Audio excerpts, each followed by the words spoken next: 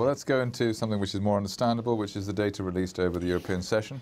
Okay, well, I've decided to look at a couple of key points from Spain today. So first of all, we had the flash, or if you like, preliminary GDP growth rates, quarter on quarter, so for the second quarter over the first.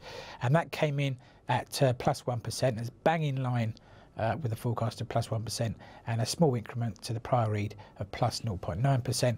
And the trend in this number is that it's continuing to trend higher from the 2013 lows.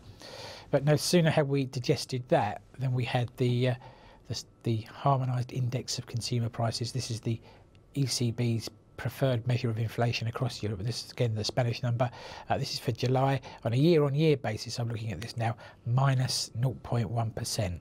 The forecast was for it to be flat at 0.0%, and indeed the prior read was exactly the same.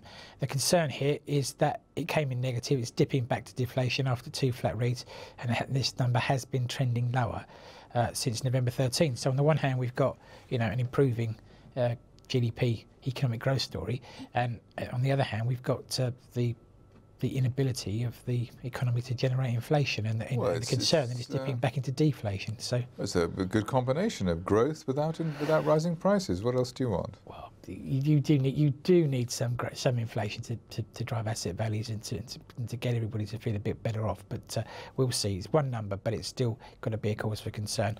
And then moving over to Germany, we had the German unemployment rate of change. Sorry, first of all, the unemployment change for July. So 9,000 more people were unemployed in July than they were in June. The forecast had been for a dip in unemployment by 5,000 jobs versus the prior read of a gain of 1,000. So it's a bit of a mixed picture as far as German unemployment is concerned.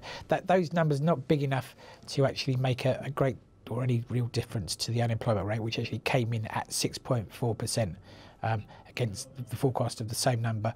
But the truth is that that rate stayed flat. It hasn't gone sideways, flatlining if you like, since March. And I don't suppose the Germans will want to see too many more months where we actually see even a small rise in the actual number of new unemployed claimants. Possible cause for concern there as well. Right.